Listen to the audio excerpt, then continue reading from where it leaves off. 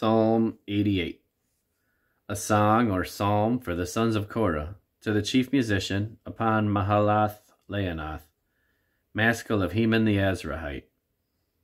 O Lord God of my salvation, I have cried day and night before thee. Let my prayer come before thee. Incline thine ear unto my cry. For my soul is full of troubles, and my life draweth nigh unto the grave. I am counted with them that go down into the pit.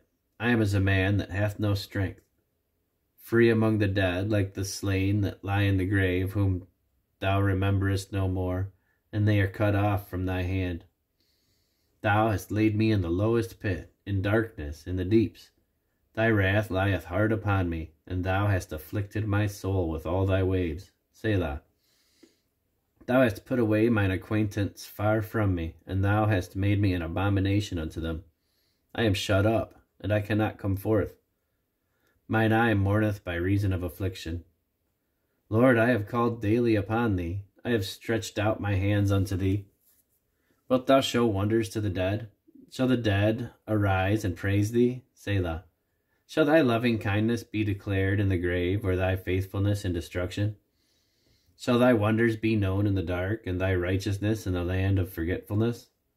But unto thee have I cried, O Lord, and in the morning shall my prayer prevent thee. Lord, why castest thou off my soul? Why hidest thou thy face from me? I am afflicted and ready to die from my youth up. While I suffer thy terrors, I am distracted. Thy fierce wrath goeth over me. Thy terrors have cut me off. They came round about me, daily like water. They compassed me about together. Lover and friend hast thou put far from me, and mine acquaintance into darkness.